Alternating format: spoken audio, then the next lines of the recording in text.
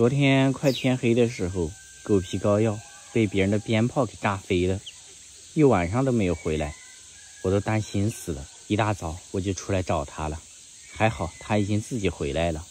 毕竟这小身板遇到谁都是别人的自助餐，非常危险。一天没吃东西了，给他带回去搞点吃的。哎呦，你还撒娇是吧？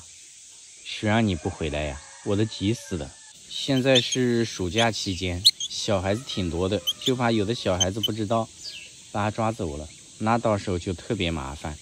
不过他有一个优点，就是养久了他认识我，别人一般靠近的话他就会飞走。但是毕竟是鸟，跟两脚兽玩心计还差10万8千里嘞。这是在外面还没饿好，不是不停地咬我的手，就是往我身上爬，从手上爬到脖子上，再从脖子爬到腰上。这是看中我的腰子的是吧？这粘人度跟个狗皮膏药似的。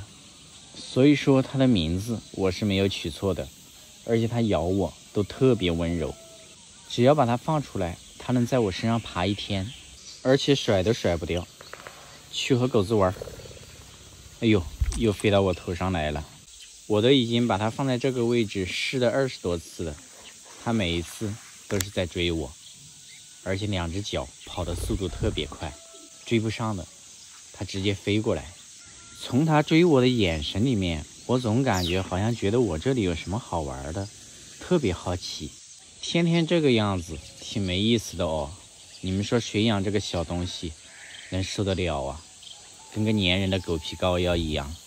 是不是有人想说，如果你觉得它挺烦的，送给我啊，我不嫌弃。哎，其实我也不嫌弃，我就喜欢这种感觉嘞。这一会儿终于饿了，让它吃点食物吧。胖嘟嘟的这个家伙，吃饱了给它洗个澡，上来。嘿嘿嘿，小伙子，这个水的深度不是你能把握得住的，不要去尝试哦。等一会儿试试就试试。今天就让你在我手上洗一个澡，你这个待遇也是没谁了。他洗澡的这个样子是不是挺有意思的？